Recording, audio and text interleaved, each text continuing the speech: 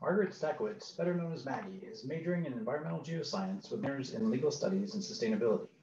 She has excelled in her program and has been actively engaged in research projects that range from lead in urban soils to environmental literacy.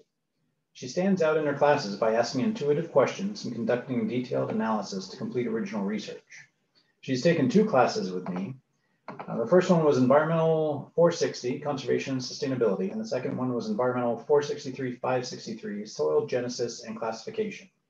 This latter class is an undergraduate, graduate level class, and she performed in the top of both classes despite having graduate students mixed in there. As an example of the quality of her work, she has developed what started as a class project in Conservation and Sustainability class into a published manuscript over the past year.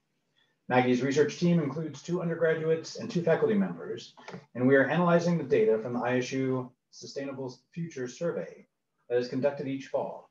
This work examines environmental literacy, concern for the environment, and empowerment of people of color and LGBTQ populations at Indiana State University. This manuscript will be published later this year or submitted later this year for publication.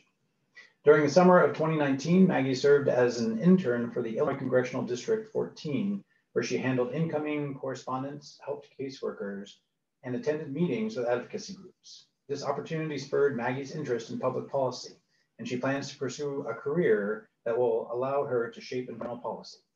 So Maggie, congratulations on receiving the Outstanding Graduating Senior Award from the Department of Earth and Environmental Systems, and good luck with your future endeavors.